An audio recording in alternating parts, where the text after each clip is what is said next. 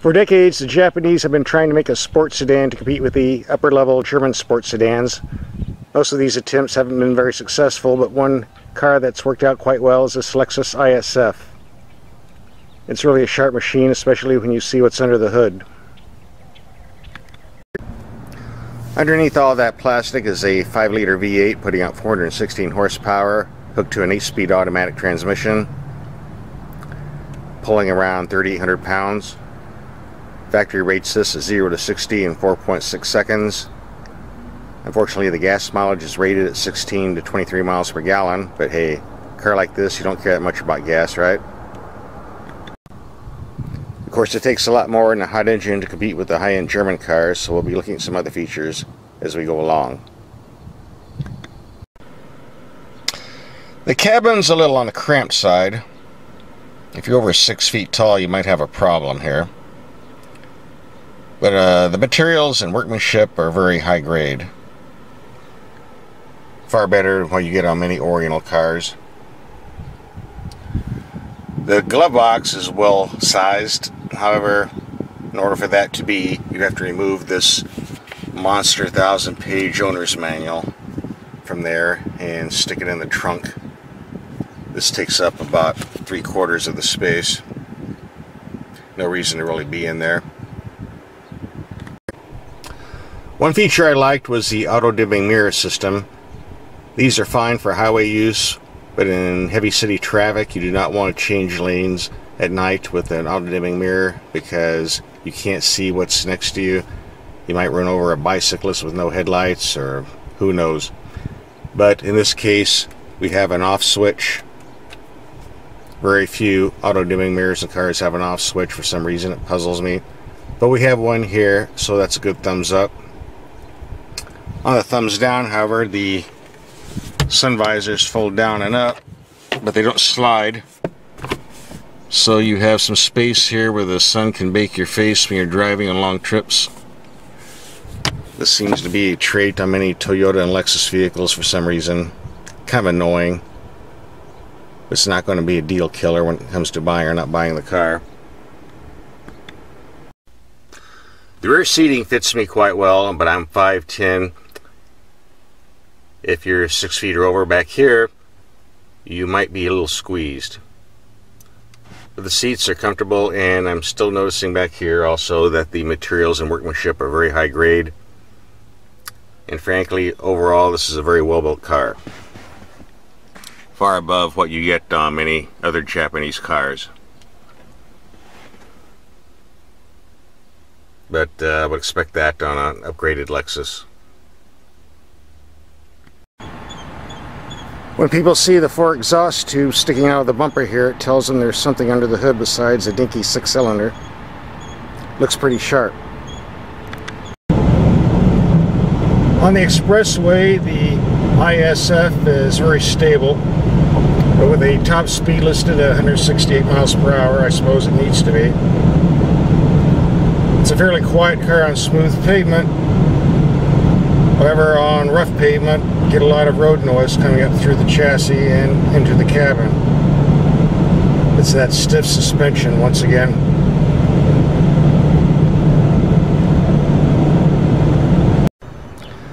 Since we're testing a high-end car, I figured we might as well go to a high-end city, so we're here in Scottsdale, Arizona, which some people call Snotsdale, Arizona, but that's another story. There's lots to see and do here. If you like shopping or tourist traps, there's Old Town Scottsdale with the small shops, bars, clubs, boutiques. There's Westworld, where the Brett Jackson auto auction's held every year. If you don't like wasting your money shopping in Old Town Scottsdale, you can waste your money at the numerous Indian casinos surrounding Scottsdale. Although it's probably better being in there right now than it is out here, since it's 116 degrees. Now we've got the Scottsdale Gun Club, one of the largest shooting facilities in the Southwest. For $7,000 down and $200 a month, you could have one of their platinum memberships. I can't afford that, so I have the $360 a year Peon membership. But hey, I'm not making any money on these videos, so I have no choice. And if you don't like indoor shooting, you go across the street to US Auto Weapons, where they have a big selection of machine guns, silencers, and other nice stuff. The same stuff they have at Scottsdale Gun Club. However, the biggest tourist spot is currently Amy's Baking Company, or Bistro. Back in April 2013, this was a nothing place, just another overpriced Scottsdale eatery with bad food. However, in May, they made the TV show Kitchen Nightmares with Gordon Ramsay, and what an episode that was. The owner, Sammy, was insulting customers, assaulting customers. Amy was messing up the food, spiking up people she didn't like, firing staff for no reason. Apparently, they've gone through over 100 staff in the past 5 years. Naturally, this caused a local sensation. There were so many people coming down here to gawk, they had to get 4 security guards and 2 Scottsdale police to run everybody off. We'll be stopping by here a little bit later during the week to try some of this food and see what this place is all about. By the way, this place has got about 2 million hits on YouTube. You really ought to log in and watch the show. It's pretty funny. It's coming now, it's coming now, now. You keep saying that. You've been saying that for an hour. Look at him, he's like, where's my pizza? Really? Send him home! Yeah, you have a pizza, it's coming. You want to wait, you wait. You don't want to pay what you have and you off from here. Do you understand? Sammy? You yourself, go out, you No, you out, get out don't of here. speak like this, go out. Go. Yeah, you. Sammy, call the police. Shut up. Alright, enough with Amy's Baking Company. Let's get back to the car. When you're driving the ISF, it's pretty obvious this is a performance machine. The steering's very responsive. The brakes work absolutely perfect. Nice firm feel.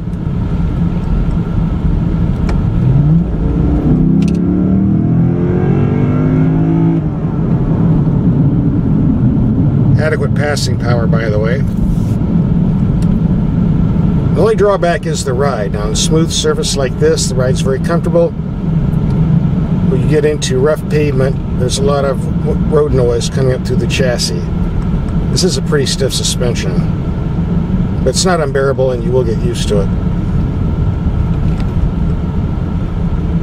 Other than that, the car body structure is pretty quiet.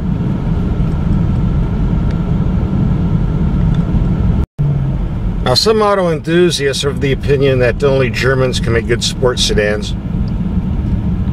And I know many owners of German sports sedans that wouldn't be caught dead in a Japanese car. Even those claiming to be sports sedans, because they consider them somewhat of a fake. And in some cases this is actually true, but not in the case of the Lexus ISF. This is really a world-class car with great performance. You certainly can't complain about the quality. I've been driving this now just under 500 miles and I'm really adapting to it. This is really a high-class, high-performance machine. And even if you are a German car freak, the Lexus ISF is certainly worth a look. Even for a BMW lover like me. Actually, if I had my choice between this and the BMW 335, my favorite car, it'd be hard to choose. It really would.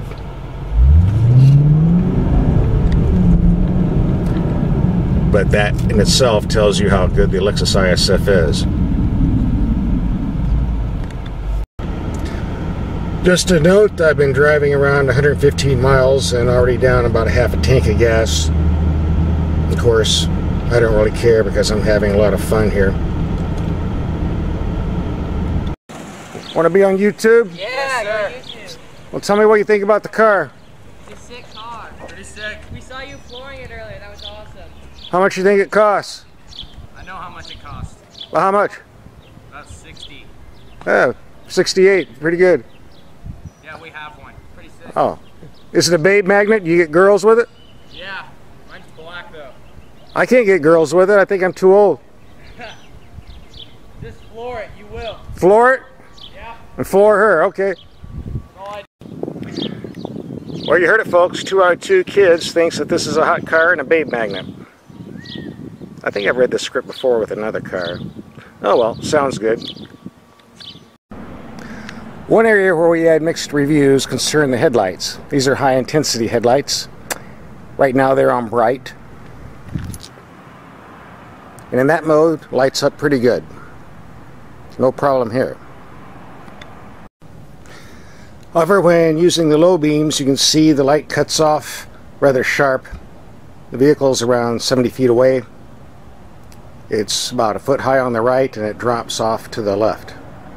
This means when you're driving on back dark roads, especially on roads where you have wildlife, you have to be very, very careful. In those situations, you'll probably have to use your brights all the time. Just something to note if you do a lot of driving at night. We did have another point of concern on this car aside from the headlights.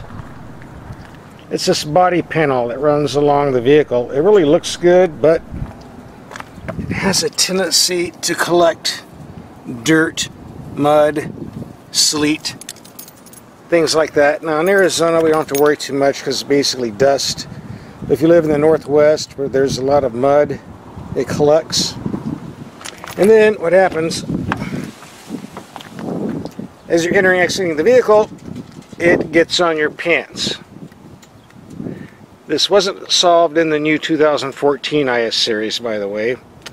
And this is also a similar situation I find with lots of other vehicles nowadays. I just don't get it. What can I say? Don't be wearing white pants on a muddy day, that's all I can say. Well, I've got 225 miles on it and the tank's empty already. I don't mind this, 18 miles per gallon, but you sure could use a bigger tank here, I think. Good thing I brought all my old Shell and Exxon cards. But once again, who cares when you're having fun? I stated earlier in the video, this car is rated at 16 to 23 miles per gallon.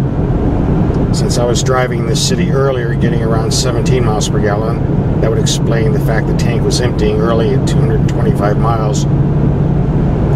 However, driving 75 miles per hour on this freeway for some time, I'm averaging 25.5, and the computer's showing a tank range of just around 270 miles. So it looks like on the highway I won't have to be stopping to fill this tank as often.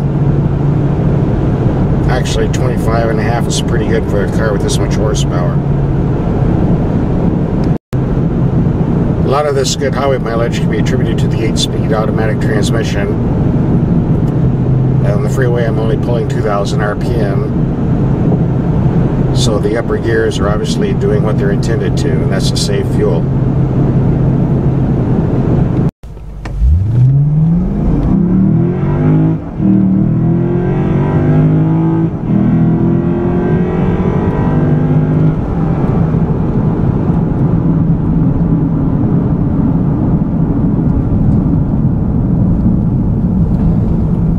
Well, this confirms it, folks. 0 to 60 in 4.6 seconds.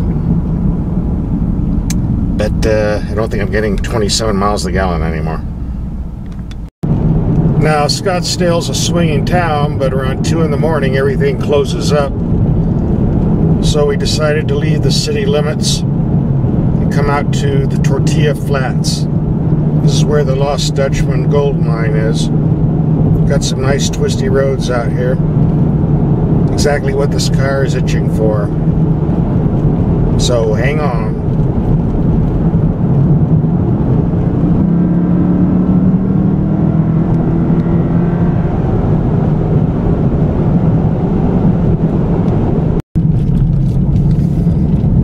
The last 2 high-performance cars I drove on this road was an Aston Martin Vantage and a BMW 335 Turbo.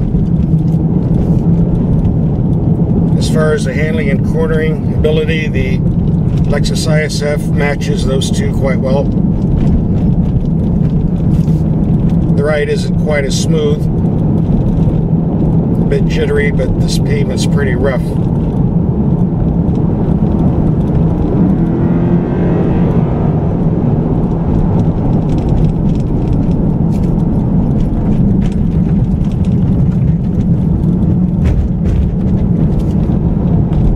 brakes hold up real well.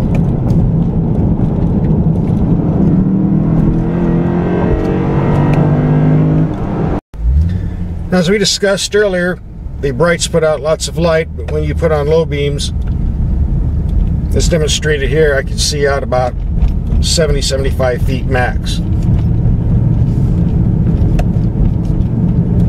On again, off again. So you're driving on these back roads, driving on low beam isn't a good idea. Especially in this part of the country, because we've got a lot of wildlife that likes to sneak out on the road. And I can't see anything past that yellow sign. Now it's better.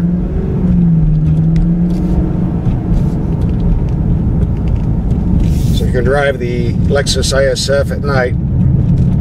Plan on keeping your brights on often, at least on roads like this. Okay, time for our ending overview. Yes, I did have a few gripes about this vehicle. The sun visors that didn't adjust fully, the headlights that are pretty weak on low beam, the choppy ride, and the lower door panels that get your pants dirty. But these are all minor complaints. I just listen because they're there and that's my job. But when we get to the core positive things, the powerful engine with the 8-speed automatic, that gives it some of the best acceleration in its class, the great steering, handling, braking, the excellent interior. This will match any German car in its class. And on top of that, you have Lexus reliability. Unlike German cars that start running repair bills out of warranty, the Lexus will still be running good at the 100,000 mile mark. I think that alone is worth the $66,000 price tag. Unfortunately, 2013 is the last year for the ISF. They won't be bringing it back until around 2015. So if you want one, you better hurry up and get it, because when they're gone, they're gone. Now that we're wrapping up our Scottsdale driving test, I'm going to head back up to the shopping plaza to Amy's Baking Company. Ever since the owners made fools out of themselves on the TV show Kitchen Nightmares, there have been gobs and gobs of bystanders and onlookers hanging out there.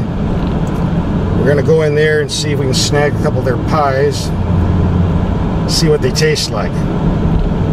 Guess I am turning this into a food review show now. Well, folks, I'm sorry, the place is closed and we got a big crowd out here on a Saturday at 3 o'clock trying to get in.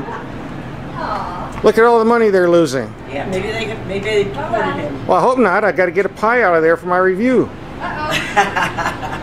I do TV too. I'm not quite like them. Okay. You guys have a nice day. Thank you. Thanks. Well, folks, they've been closed for 2 weeks and I can't get my pie. Maybe they'll see me on their security camera up here and give me a call. I don't have anything to say. So I noticed you're going to Amy's Bistro there. Yeah, we were just... You haven't tried them? You saw them on TV? Yes, I did. I hear it was real. I know people that work there. They said it was... No, the people seemed really rude. Well, so I'm trying to find out where the desserts come from. See, because she can't cook, and no one's ever seen her bake. Yeah. So all these pies mysteriously come in the counter, and I came in to get a pie, see? I'm not sure. Maybe she's not even making her own pastries. Who knows? Maybe she's down at the asylum or something. I don't know. All right, well, enjoy your movie. Okay. We will reopen at 5 p.m. That's what they said last week. Well, folks, I really tried to take you into this place, but it looks like Amy's gone bye-bye. Hope you enjoyed the car review, though. Well, while leaving Chase Scottsdale East, where Amy's is at, I noticed this sign out here. For lease, restaurant available. Wonder if there's a connection. I'd ask them, but they're never in the shop. Well, we weren't able to show you Amy because she's not here, but this is what she looks like on the cover of Phoenix New Times magazine. I don't think she should be holding a knife. Check out those crazy eyes. Woo! I'm coming for you!